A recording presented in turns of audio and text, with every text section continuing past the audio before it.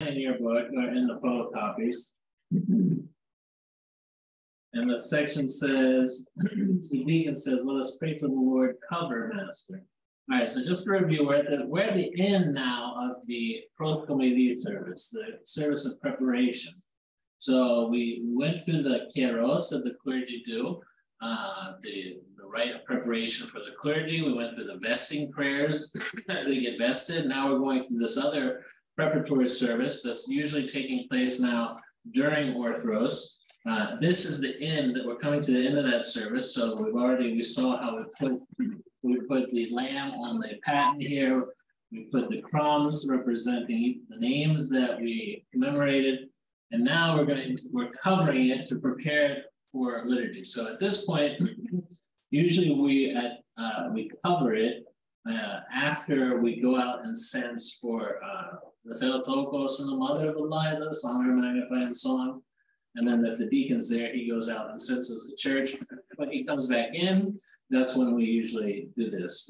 So Father Micah is going to be our veil white. Why do you cover them?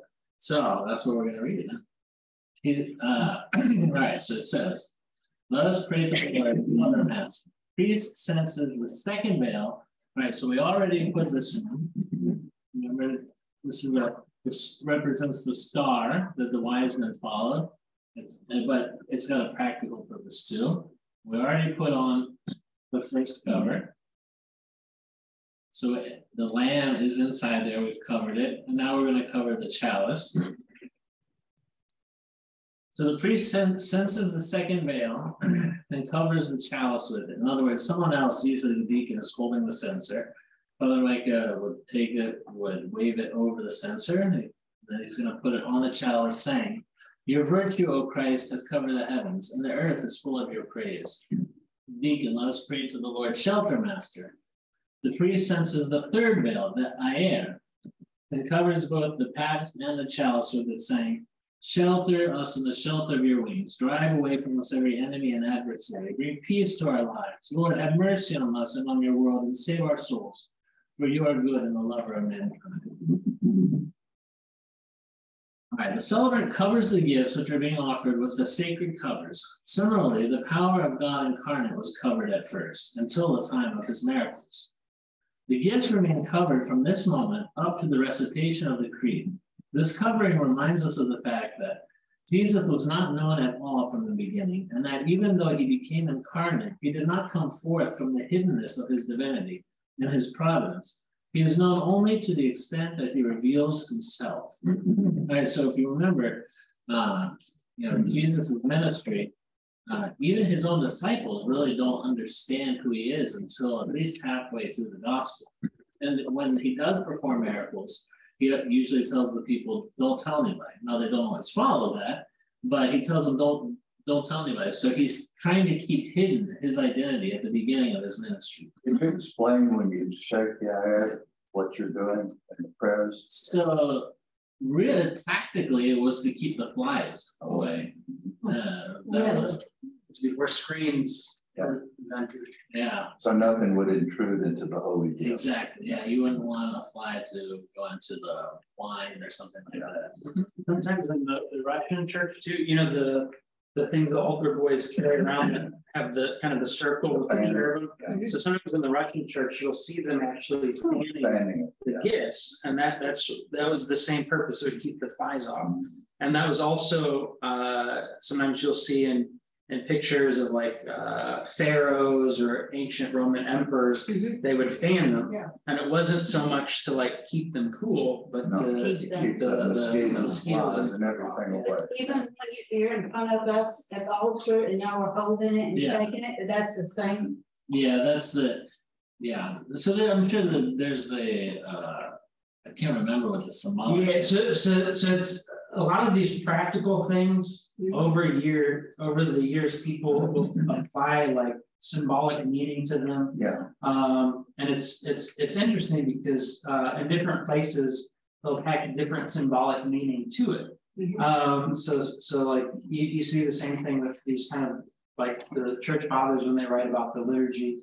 what Saint Nicholas de Vasculas says is different from what Saint Guillermo says as far as the symbolic meaning sometimes. So with the shaking that year at the creed, the two that I've heard, one is it represents the curtain. Yes. And it's brought down when Christ is crucified, right? Because it was rent asunder. And the other one is it represents the grace of the Holy Spirit blowing. That's the one we were telling. Yeah, so I think that depending on what you're taught is how you shake it. The breath of God. So some priests will like shake it like it's an earthquake, and some will like gently like it's blowing the wind. Those are the two that I. Is it appropriate? Tell me if it's not going to be covered later. Why it's on the face of a priest when you fall asleep? Yeah. They put an air. Yeah. The priest holds a gospel book when he's passed away, and they put an air over his face when they bury him. I would guess it's like a veil, like Moses covered his face with a veil because he spoke face to face with God, and the people of Israel couldn't look upon him, so he covered his face with a veil. This would be a veil covering the glory of the Lord. That's why we do it at the pre-sanctified liturgy. Yeah, because when we're doing the entrance, it's actually with the consecrated body and blood, so we cover our faces. The mosquito. All right. For the first 30 years of his earthly life, Christ remained in obscurity. And when later they said to him, "Show yourself to the world," Jesus replied, "My time has not yet come. For Christ's time is the time of his sacrifice." So, in other words, what he's saying is, we've prepared the gifts. He's been born in Bethlehem. But we haven't gotten to the part of the service yet where he's going to be sacrificed. So that's why it's still covered. It's hidden, just like he was hidden until he began his ministry. God's virtue, which has covered the heavens, is his love for mankind. And the greatest proof of this love are the gifts offered to us by baptism and the Eucharist. What can compare with these great gifts? That humans should become gods and sons of God, that human nature should be honored with God's honor, that our clay should be raised to such a height of glory as to be equal in honor with the divine nature, equal to God. This is God's virtue, which has covered the heavens. As the celebrant covers the precious gifts, he says these prophetic words, which were fulfilled when Christ became man. And he asked for the Lord's protection and mercy for the whole world. So you see, your virtue, O Christ, has covered the heavens, and the earth is full of your praise, is a quote from Habakkuk 3:3. All right. And next, for the next action, the deacon says, "Bless, Master." The priest takes the censer from the deacon and censes the holy protheses, the area where this has been laid out, saying 3 times, "Blessed is our God who has been thus well pleased. Glory to you. Blessed is our God who has been thus well pleased." The deacon concludes each time, "Always, now, and ever, and unto the ages of ages. Amen." I have a question here. Yeah. Back when it says shelter us in the shelter of your wings. Yeah. It was prophesied that there would be healing in the wings of Christ. And I've been told back in my Protestant days that when the woman with the issue of blood, the correct pronunciation is not him, it's fringe. She touched the fringe of his garment. Yeah, because indicating the Jewish prayer shawl that he wore that had fringe that represented the people. You guys wear a healing one with fringe that represents us, and that's put over our heads at confession. So we're in the shadow of the wings. They call those the wings. Is that the same? Is that fringe around it representing us, and we're under the shadow of his wings to represent healing in this case, as well as confession? I don't know anything about that.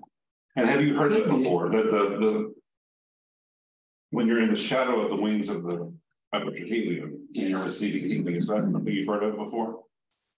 I haven't. I haven't either. But it sounds plausible. Because it was prophesied there would be healing in his wings. Yeah, this is a quote from Psalm 16. "Shelter us in the shelter of your wings, drive away from every enemy and adversary." That's a good one. Because they always have fringe on them, don't they? The air? No. Some of them are hemmed up. Yeah. Yeah, not always. It's like, what do they say when the flag has a fringe on it? Have you ever heard these conspiracy theories? So sometimes there are some American flags that have fringe on them, and they say that it represents like military tribunal. Honorable enrichment is what it means. Oh yeah. That's what it says. And it's something like that you're under a court martial law or something like that. There are people like tax evaders that try to make this like case that well, I was tried with a flag that had infringed on it, was therefore under military law or something. Tracy, you'll learn a lot of different things in this. But is that a reference to healing under the shelter of your wings? Or is that? So the verse that you're talking about is in Malachi. It's reference to the Son of Righteousness, S-U-N of righteousness. You have healing in your wings. And there's some debate on whether that's the proper translation. Some say that it should have been, it's more likely raised. The rays of the Son of Righteousness. But some people say wing. But anyway. All right, the blessing of God and the blessing of man. The book of Genesis says that God blessed creation, man, and time. Having received God's blessing, man should have repaid the gift by glorifying his holy name. But sin not only prevented him glorifying his creator, it also turned God's blessing into a curse. Once again, however, the loving Father did not abandon his creature, but sent into the world his blessing, Christ. Eve, through the sickness of disobedience, brought in the curse, but you, Virgin Theotokos, have caused blessing to flower for the world. Christ, the blessing of the Father, has set us free from the curse, becoming a curse for us. St. John Chrysostom says, just as Christ humbled himself in order to exalt you and died in order to make you immortal, so he became a curse in order to fill you with his blessing. At the divine liturgy, we receive Christ, the fullness of every blessing, and give thanks to the giver by blessing. So the Greek word for blessing is evlogia, evlogo, evlogia. Literally, evlogo means to say a good word. Is literally the root. To say a good word, to speak a good word. So when it talks about us blessing God, it means to say a good word about God, to praise his name, etc. When it's talking about God blessing us, it has the different meaning that you could imagine it as God speaking into existence good things for us, but usually we don't think of it as words. What we offer as men, because it sounds strange in Greek it doesn't, but in English it sounds strange to say that I bless God, right? But it just means to say a good word. It's also confusing with English because we've actually used the word blessing or bless to translate two very different Greek words. So there's makarios. So like in the Beatitudes, blessed is not evlogia, it's makari, which has a different meaning. What is it? What is the different meaning? So makarios is kind of being in a state of blessedness or sanctity, holiness, joy. It's like big, it's like big holiness and big joy. Yeah, so makar actually comes from Homeric Greek, and it was attributed to the state that the gods would get in when they drank the ambrosia. Okay. So it was drinking this heavenly drink would make them blessed, which is kind of interesting when you think of the church participating in the cup and sharing in the blessedness of God. Oh, it's script and water here. I keep hearing it. Some So what is that in the beans? of it I get in the parish council. I know. He was here today because it's like, Hearing something. It usually leaks just on the other side of this wall. But what's up there, a bathroom? no, it's the rain. He came he was here today looking for leaks. That's really big porn. That's how it's done. There's looking up there. I'm sorry, No. I just kept hearing something. I didn't know what it was. So how do those words relate to blessing? His blessing. So let's see, it says here, at the divine liturgy, we will receive Christ, the fullness of every blessing. All of these blessings are evlogia, and give thanks to the giver by blessing. But the blessing that we celebrate is a new gift of God. For he who blesses God, in other words, praises God, gains something himself, making himself more glorious without giving anything to him. When God blesses, however, he makes us more glorious. So in both cases, the gain is ours. So whether God blesses us or whether we sing his praises, in both cases, the gain is ours. Christ desires that our life should be one continuous liturgy, so that he can offer us his blessings. Hence, let us take care to live in such a way, and so show such zeal for virtue, that those who see us will offer up hymns of blessing to God our Master. Since he is good and loves mankind, he wants to be glorified by us, not because he is adding something to his glory, since he lacks nothing, but so that we may give him opportunities to favor us with yet more of his love.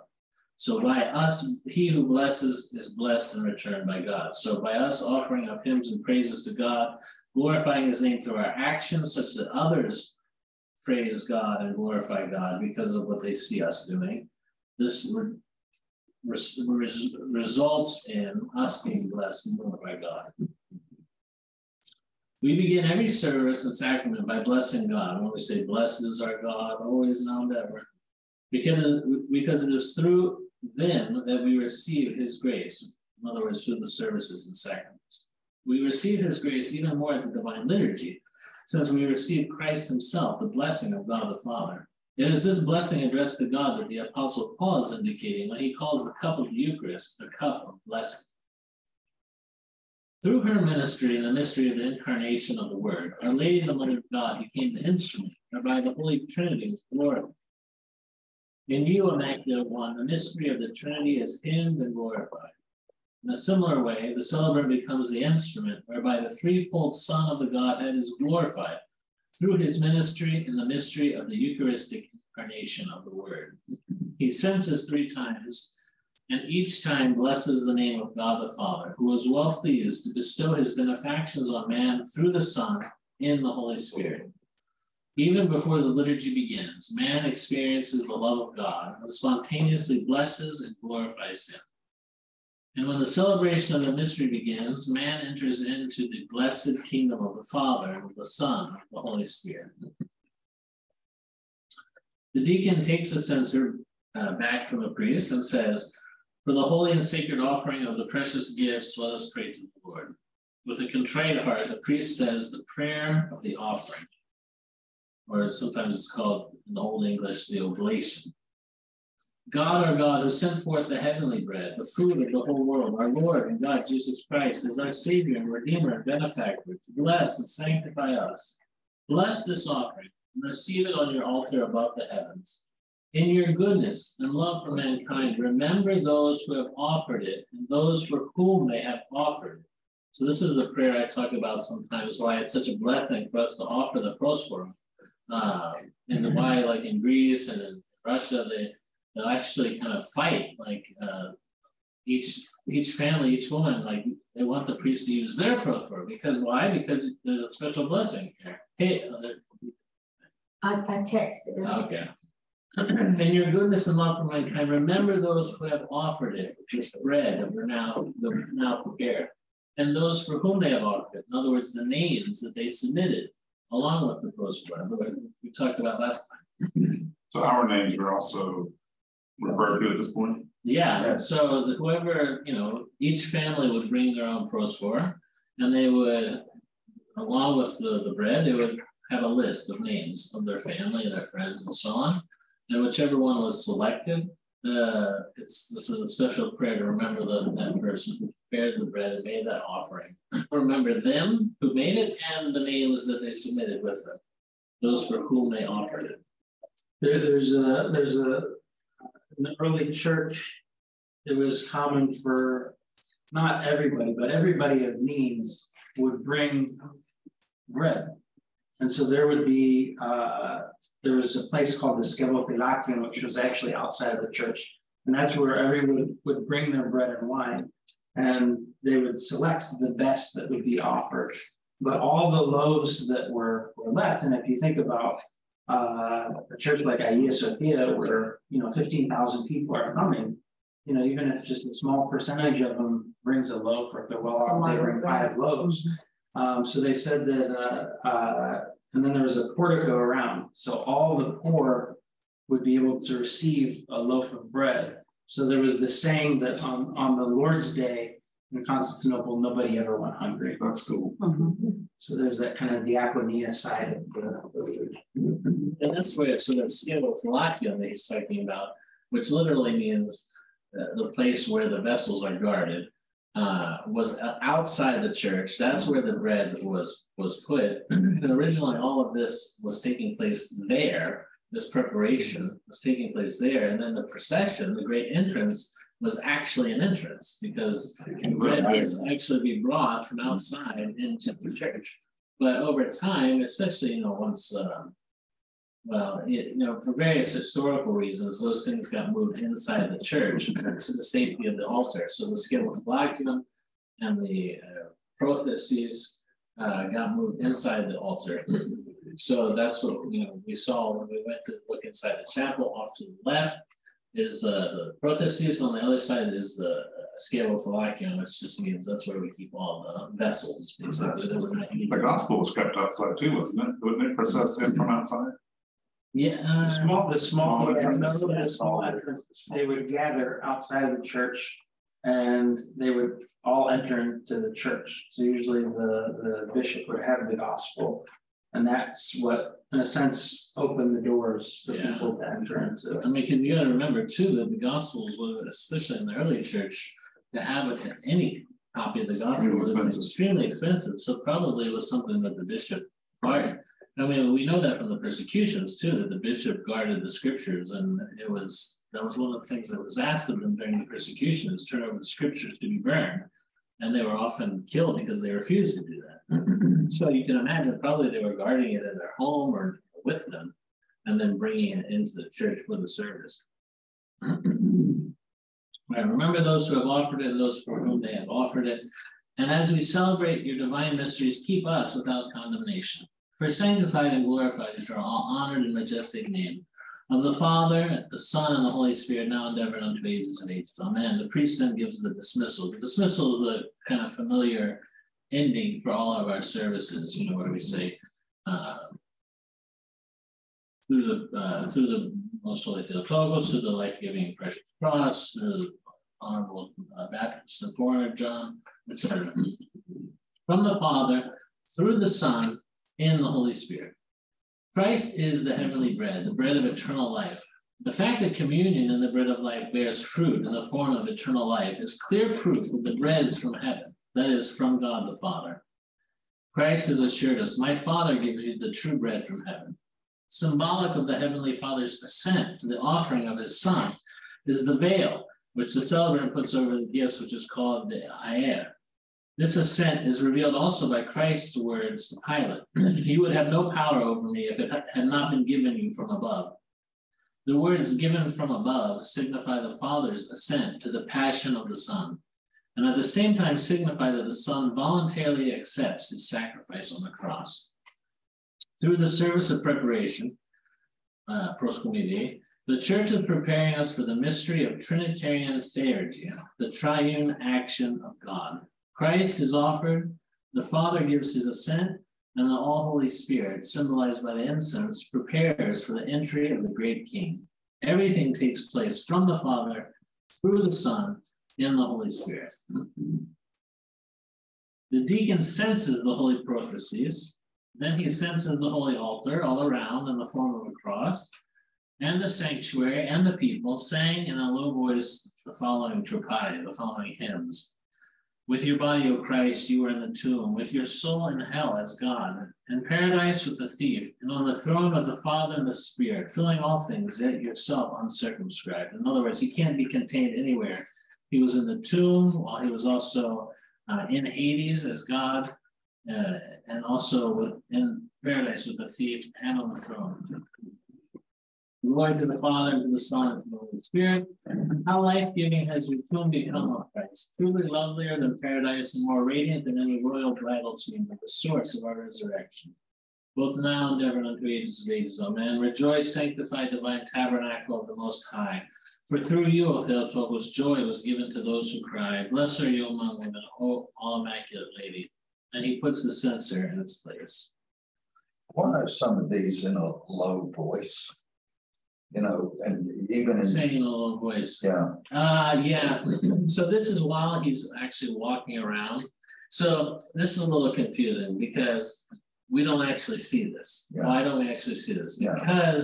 Because in the Greek tradition, we have orthros directly before liturgy, which is not always, it's not strictly required. You can just have liturgy by itself. But because we almost always have orthros first, he's just finished the censing at Most Holy Theotokos, Mother of the Light. He just finished doing this exact censing. He's come back in, we're covering the gifts. So it's only been 3 minutes since he just censed the whole church. So in the Greek tradition, we consider it, okay, it's already done. So he just censes the altar. But if you look at the Russian church, which typically doesn't do orthros right before the divine liturgy, you will see them come out before the liturgy even starts. Right before, you'll see the deacon come out and cense the whole church. And so why does he say it in a low voice? Because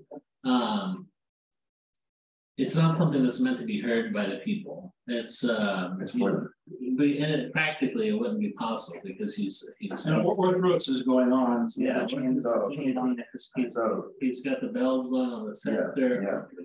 So it's a silent prayer. It's really between you and God. is it a secret between you and God? I mean, not a secret, but just only between the priest and God? Yeah, yeah. I mean, it's whenever it says in a low voice, almost always that means that there's a big debate about this, but almost always it means that it should be able to be heard by those in the altar, by the clergy. Yeah.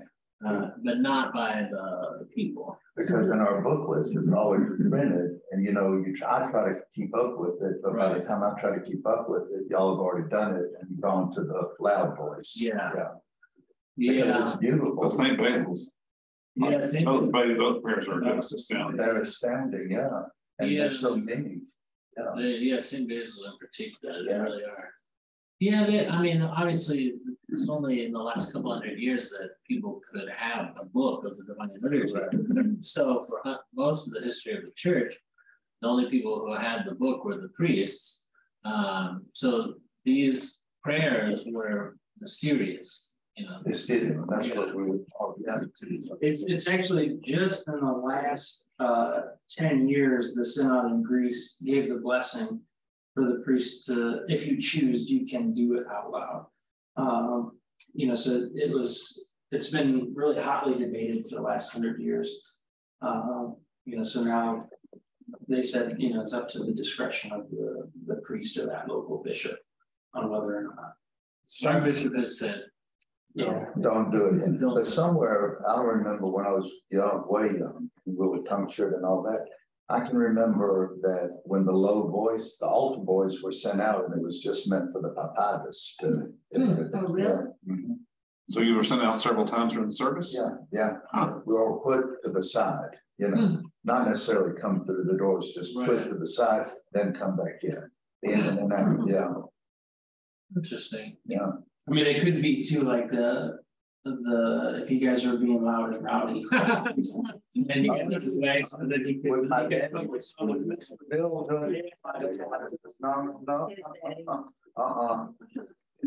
out the door on the street. I have a sensing question. Yeah. Sensing is very methodical. Yeah.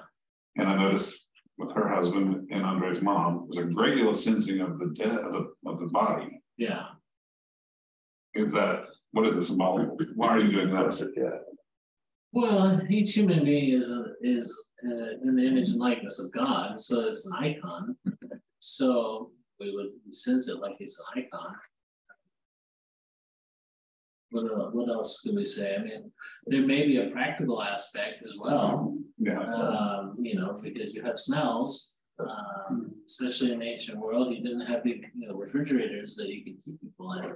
So We were always said, my mother used to tell us it was for the psique to help the psique rise and go and move forward. Yeah, it's just symbolize and the prayers being offered for that person. Yeah, good question. Have anything? Well, I mean, I was noticing that it's kind of interesting with the sacraments, and I consider the burial of the sacrament. It's not part of that traditional 7, but like Saint Dionysius referred to it as a sacrament of the church. In the case of the sacraments, in a sense, each sacrament has its specific altar, right? So, like in during the Eucharist, the holy table, the altar is used. But if you look at like a baptism, it's the priest treats the baptismal font as the altar. Exactly. So like when he does the Humani, he'll bless over the baptismal font. He'll stand in front of the baptismal font. He'll cense around it just the way that he does during the altar and the liturgy. And you see something similar with a wedding and the table on the Solea. And I hadn't really noticed it until I attended funerals at the Russian church, that the body almost becomes the altar. So the priests actually stand to the sides, facing the body instead of being in the altar. They come out. So that was. That's a good point. I think that did stand out at Andre's mom, because we were all. So like even the way that like the main celebrant is facing east towards the body, and then even the way the priests arrange themselves on the side is the same way that we would have done in the altar or the baptismal font, or The entire church is censed. It is a very ancient practice to cense the holy altar, the sanctuary, and the entire church before the beginning of the celebration of a sacrament or some other service. This is also done before the Divine Liturgy. According to St. Simeon of Thessaloniki, the celebrant first censes the holy protheses and the holy table in the form of a cross, and then the entire sanctuary. In this way, he indicates that the transmission of God's gifts begins from within the holy sanctuary, and from there passes to the rest of the church. Some celebrants also cense the entire church and the people. This is also referred to by St. Dionysius, who says that before the Divine Liturgy, the whole church is censed, starting and finishing with the holy altar. For God is the beginning and end of good things, and the altar is God's throne and his place. By sensing in this manner, the celebrant indicates the grace, gift, and fragrance of the Holy Spirit, which is poured out upon the world from heaven through Jesus Christ, and which through Christ has ascended again to heaven. The Troparia, the hymns, recited by the celebrant as he senses, refer to the resurrection of Christ, the mystery that we experience in every liturgy. The first Troparion in particular brings us into liturgical space and time. Christ, who is with us, is the uncircumscribed God who fills all things. For this reason, the space of the Divine Liturgy is infinite, and its time is eternity. It is into this space and time we are welcomed when the celebrant senses us. The sensing at this point recalls the custom among Eastern peoples of receiving their guests by anointing their heads with fragrant oil. Christ, through the celebrant, receives us into his house, where we are invited to the Eucharistic supper. So I don't know if you've ever seen it, like in the villages in Greece, they still have this custom, especially on big feast days, maybe even sometimes Sundays too, and feast days, they'll take the sprinkler, the baptisterion, and fill it with rose water or perfumed water. And usually, like when they go around and pass the basket for donations, someone will follow along and bless the head with the rose water. It's from this ancient tradition. And then sometimes people will go like this to get some in their hands and all. Like this. It's considered like a blessing, but it's a way of welcoming, especially in those feasts where like if it's your church's feast day and you know that you're welcoming people from elsewhere, that's definitely when they would do something like that. Yeah, when y'all sprinkle us with holy water, if I don't get any on me, I feel cheated. And you ought to feel the push and the rose for people to get there. Is that why you guys did that to Andre's mom? Because I've never seen that before. We all were all blessed in water. That's Was that the same concept, or? I don't know. That's just a Russian Because they didn't do the dirt and stuff on the chest like we do they? Did they? least not that I saw. At the cemetery. We did at the cemetery on the castle. Which is On the casket, yeah. but not on the body. The roast is just a little different traditions. Yeah. I like it Easter because we sense all over the place. You're gonna get hit one way or the other. In the Ethiopian tradition, if the Ethiopian family invites you to their home, they'll usually like right before you come in, they'll start burning frankincense. They'll light incense as this honoring and hospitality. As the Apollotikion is another as the Apollotikion of Matins is being sung, the deacon holds up his orarium and bows his head to the priest, saying, "It is time for the Lord to act. Holy Master, give the blessing." The priest places his right hand on the deacon's head, saying, "Blessed is our God, always now and ever, unto ages of ages. Amen." Deacon, amen. Pray for me, Holy Master. Priest, may the Lord direct your steps in every good work. Remember me, Holy Master. May the Lord God remember you in his kingdom, always now and ever, unto ages of ages. Amen.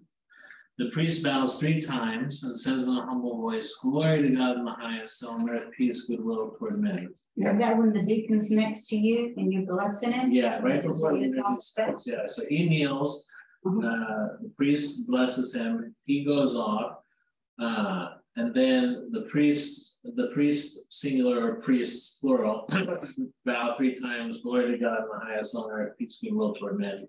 And then say twice, "Lord, you open my lips and my mouth will declare your praise," proclaim your praise. Lord, Lord, open to us the door of your mercy. So they begin the divine liturgy. So that My earlier discussion was, it is time for the Lord to act. Yeah. Which word? Kero. Kero. Yeah. Yeah, that's what Keros means. It means time that something's supposed to happen. So it's not referencing the forward backward concept of Keros. Yeah, it's not chronos. It's No, but I mean, isn't Keros forwards and backwards and present all at the same time? so I guess you could say that, yeah. Kairos also means like season. Like Yeah. there's something in that time or to that time. This is like if you think of kind of the agricultural society, the spring wasn't just like when flowers bloom. That was the season that the grain was planted.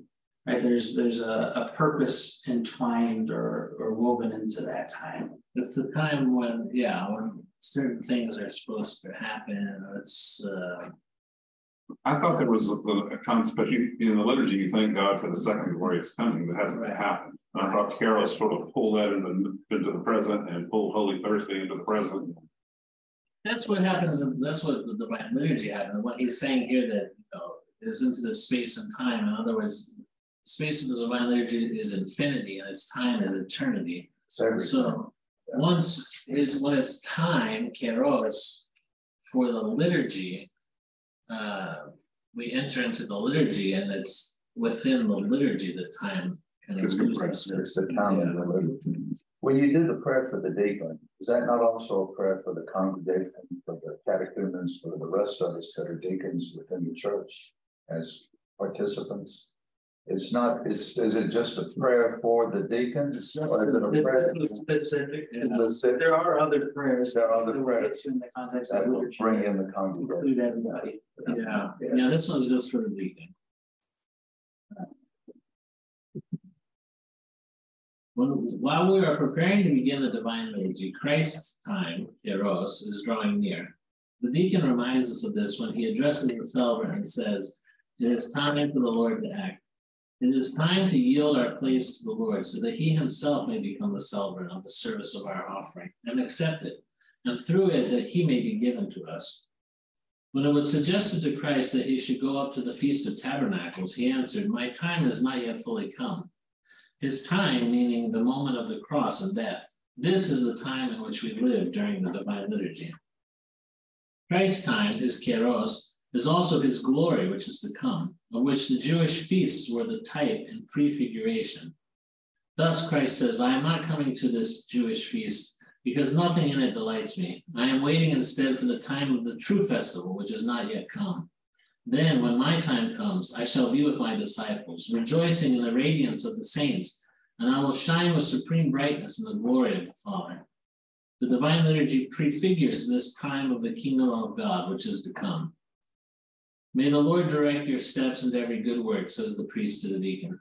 The supreme good work is the divine liturgy, through which God, the principal good, works our salvation.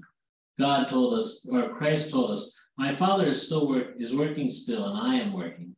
Through the liturgy, God continues his work of creation. He recreates man and the world. The divine liturgy is the Lord's work, his act. It is time for the Lord to act. All right, now we're finally getting, we'll just go a little bit into the divine liturgy topic. O Lord our God, take away the veils of hidden meaning which shroud the sacred rite. Reveal it to us in shining clarity and flood our spiritual eyes with your infinite light. So that's from the liturgy of St. James, which is typically only done once, perhaps twice a year.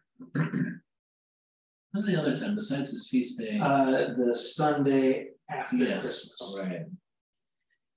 Is it ever done in this country where you receive like a priest?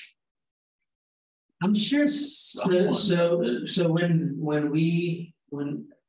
when Father Calibus was the professor of liturgics, and we would do the liturgy of St. James and the feast of St. James, he did it that way. Is it the full like 3.5 hour liturgy? Is it long, isn't it? Yeah, it's basically as long as Orthodox and liturgy together. It kind of depends on the pace of the prayers, but when Father Zamaris came, he was like, no, I don't trust people to hold it. And so he went to so when I've done it here, I've always just done the chalice. Yeah, I think that's the norm. Right? Yeah, even so, like when I was ordained and I was first going to do it, I had the notes from school, but I found like half a dozen videos of bishops and priests doing it in Greece, and every single one of them was with this. In Greece, it's not done. I think it's the received tradition of the way to do it now is to distribute it in the normal way. But some converts who read about what happened 1,800 years ago, they want to idealize it. Oh, let's do it that way again. Well, okay, yeah, that's how it was done then, but that's not the receipt. I would not want to receive it. I'd be scared to death. Yeah, the priests are scared to death of people receiving. Yeah, that's my father's marriage. Said. I mean, and that was like 99% seminarians too. That were eventually going to be priests, because you're at least the priest is leaning over the altar and when he does it. But the case of the liturgy of St. James, and the reason why, some bishops give a blessing for priests to do it is it's not it has had a continuous tradition of use in Jerusalem. And so there's that living tradition of doing the liturgy. And in the case of Jerusalem, it was always with the spoon. But as some people were saying, okay, it's a lived tradition. It's always been done in the Orthodox Church. Let's do it here and there. Some people, like Father said, maybe converts or like my beloved professor, kind of liturgical archaeologist, I don't know how to put it, wanted to bring back some of these other facets of it. But again, there's pretty good evidence that at least by the 5th century, it probably varied from place to place.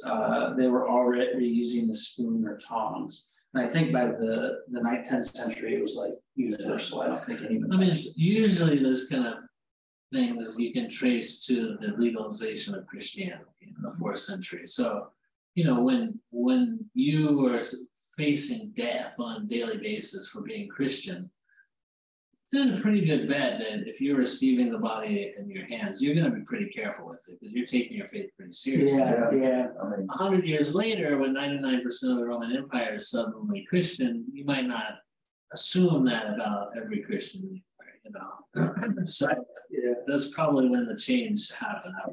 By the time of St. John Chrysostom, I just heard this recently and got the biggest kick out of it. In one of his sermons, he was basically saying to the people, he said that the people there during liturgy could tell him the name of who won the races in the stadium the day before, but probably couldn't name 2 names of the 12 apostles. Yeah. The things that have not changed much. Yeah, and I was thinking the same thing. I was like, I bet you they could tell me every single SEC, football game. Who won the 12 apostles. Yeah. Matthew, Mark, Luke, and John, right? Yeah, that's right. Yeah. And St. James liturgy is the oldest, correct? Maybe. I've heard some scholars say weeks following Pentecost, at least the body of it. So so usually it's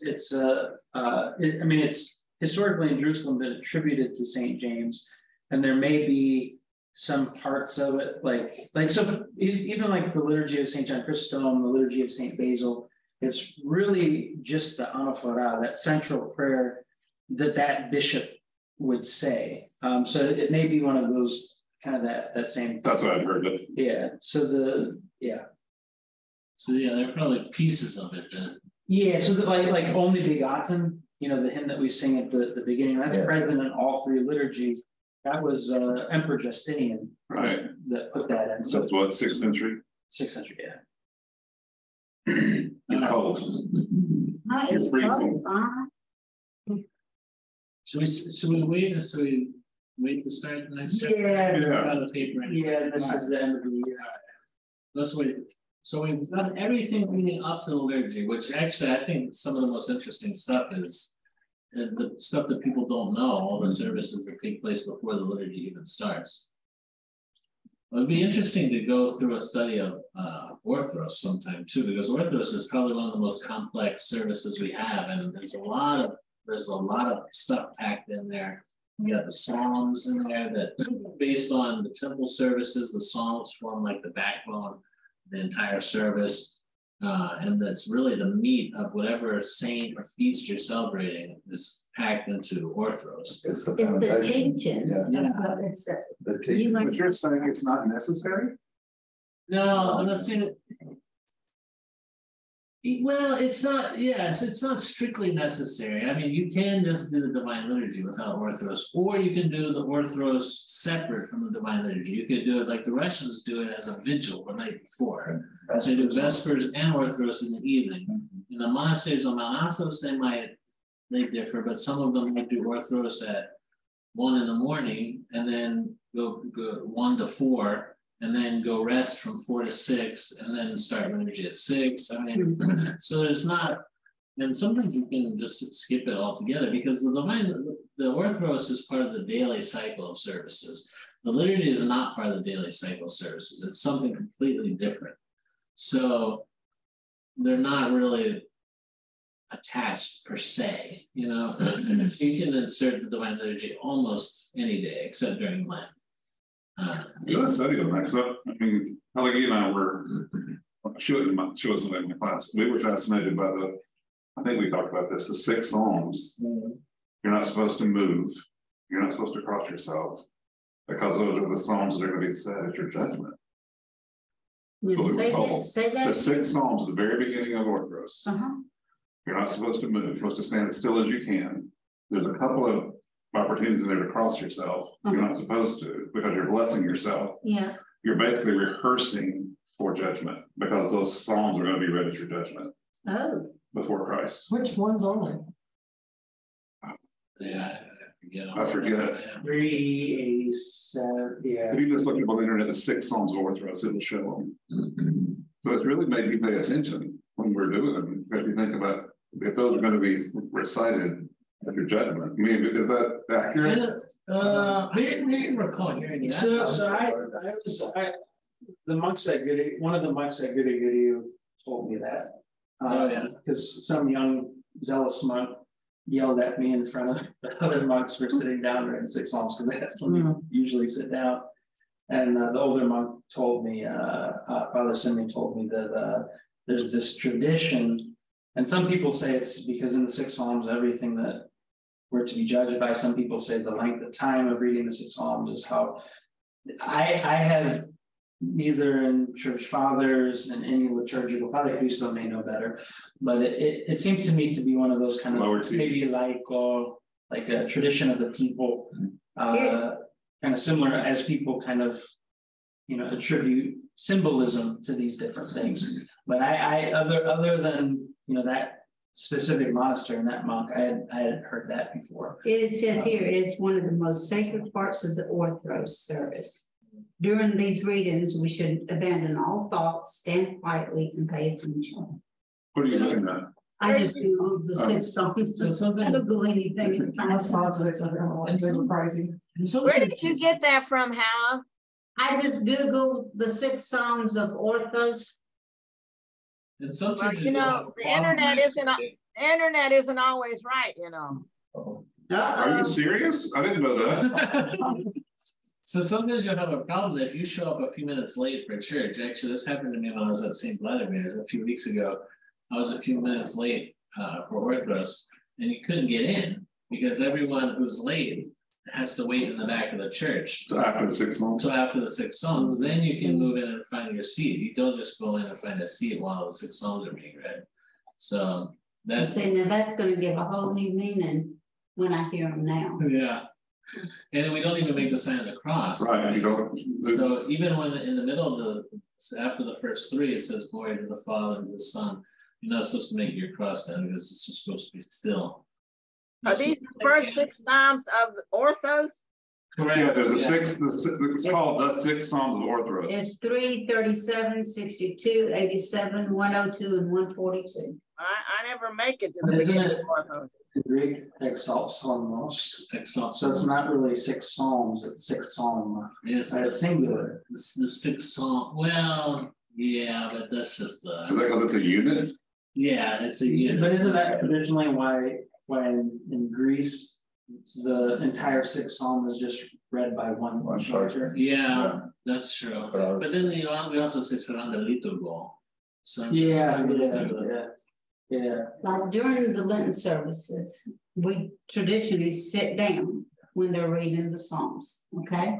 Oh, and like during Holy Week. During Holy Week. Well, that's the 3 sanctified because there's a bunch of Psalms. We always sit down when they're So reading the Psalms. pre-sanctified is not 6 psalms. No, but I'm asking. Right. I'm asking a question. When they read the Psalms, we usually sit down. Psalm 50 is our time to sit down. Yeah. So doing orthos and stuff, we're not supposed to sit down when they're reading the Psalms. Technically, yeah. Technically, Well, Father Emmanuel never let us sit down. You know what you need to do? And I got the bell. Bring it one time when we can sit down and stand up. yeah. I say we just get rid of the pews and then it's. I'm with you. You get used to that. You think about this, parish rarely sits anyway. We stand up. More than a lot, yeah. But I always tell my friends in the military that the Orthodox Church and the Marines, one thing they have in common, if it's bad for your souls, it's good for your soul. There you go. That's pretty good. So you've not heard before the 6 Psalms of Judgment, etc. And I'd only heard it that one. That was Gabriel Cremines. I don't know where he's at. Father Cremines' son. He's Albuquerque, New Mexico. I mean, what jurisdiction? Greek. Well, I don't know. But he studied a little bit in Greece, and he probably picked it up there. And I don't think anybody would actually know which Psalms are going to be read during our judgment. Yeah.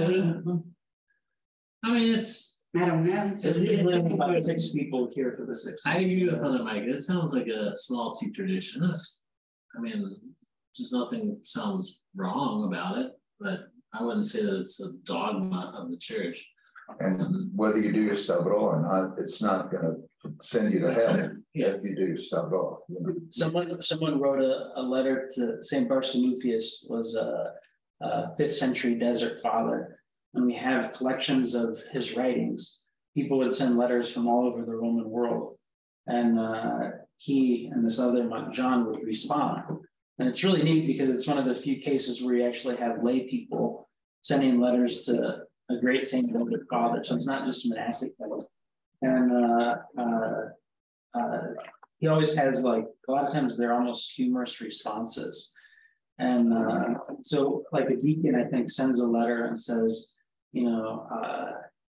should I correct people if they cross themselves with their left hand instead of their right hand? And St. Barsanuphius or John, I don't remember which one responded to this, and said, why would you stop someone from making the sign of the cross? He says, besides, how am I supposed to cross my right hand if not with my left hand? There you go. Nice. That's the Orthodox from. Yeah. All right. The study's been great.